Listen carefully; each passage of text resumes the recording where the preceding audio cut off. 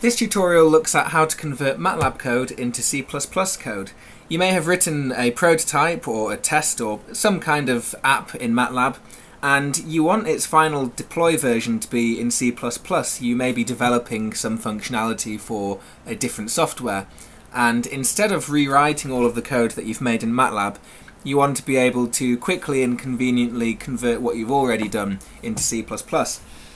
And there's a few problems with doing this. The first issue is that the convenience of the MATLAB language is not translated perfectly into C++, so there are quite a few considerations that you have to make beforehand.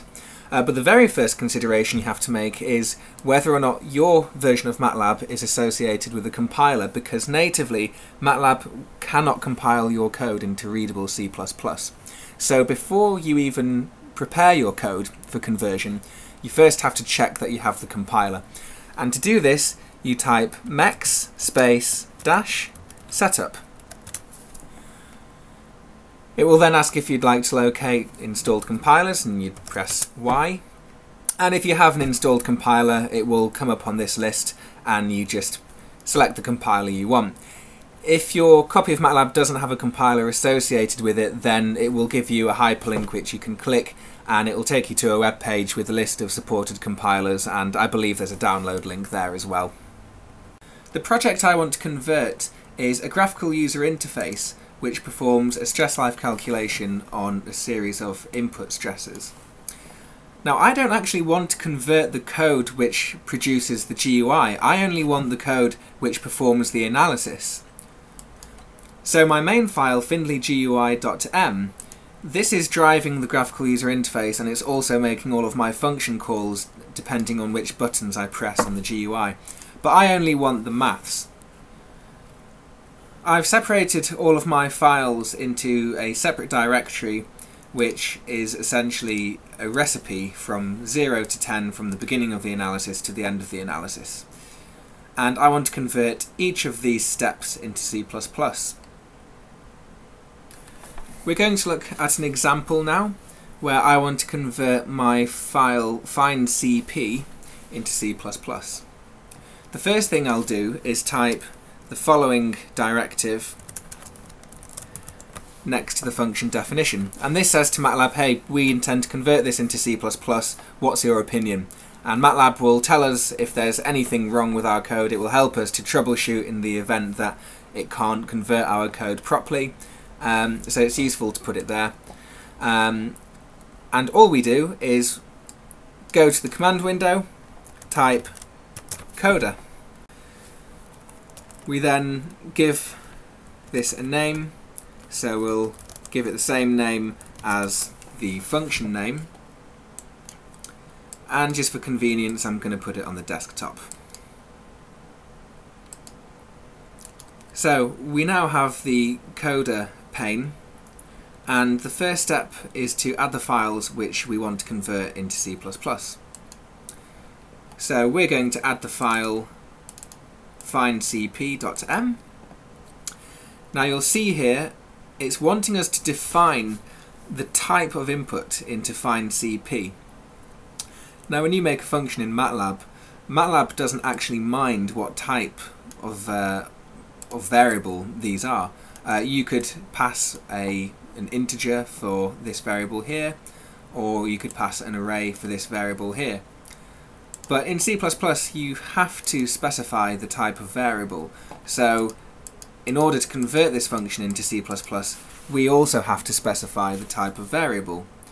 So in my case, I'm going to define this type as an array, and I have a couple of options here. I know that I want the first dimension of my array to be 1, but for my second dimension I really don't know how big this variable is going to be, because the end user is a customer and they could load in a signal of any length. So I have a couple of options. I could either say, well, I'm going to set an upper bound of 2048, and the chances are this bound won't be exceeded, but if the bound does get exceeded, then we're going to run into some problems. So what I will do is I'm going to type :inf, and this says to MATLAB there's no upper bound on this array. You can populate it with as much data as you wish. and I'm going to give it type single because the software that I'm developing this for is going to be calculating a stress life, and we're not really there's not much use for using doubles in this case because we don't go into decimal places when we calculate stress life. So I'll use single 1 by inf, and I'm going to do the same for the rest of these components as well. Once we've specified the type of our input variables, we can go over to the Build tab. We'll select C++ Static Library, and in the More Settings window we'll verify that our language is C++, and we will select Dynamic Memory Allocation for all variable sized arrays. In MATLAB you can create an array and you can change its size later on in the code. In C++ you have to specify the size of your array at the point that it's declared. So in order to solve this problem, MATLAB will dynamically allocate memory to your variable sized arrays in runtime. So it's important to have this option selected if you have variable sized arrays. And we'll check the box Generate Code Only because for this tutorial we only want the code. And we can click Build, and MATLAB will start the process of translating our code. We can check our source code in the CodeGen folder,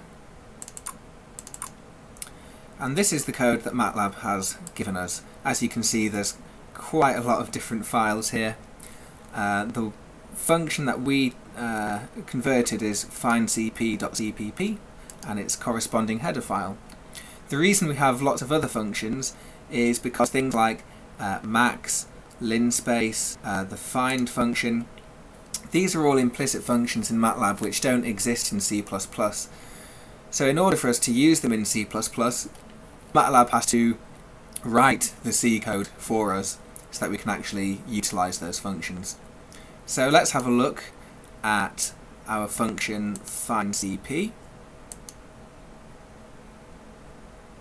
So we're now in Visual Studio and we're looking at our MATLAB function, which is now in C++.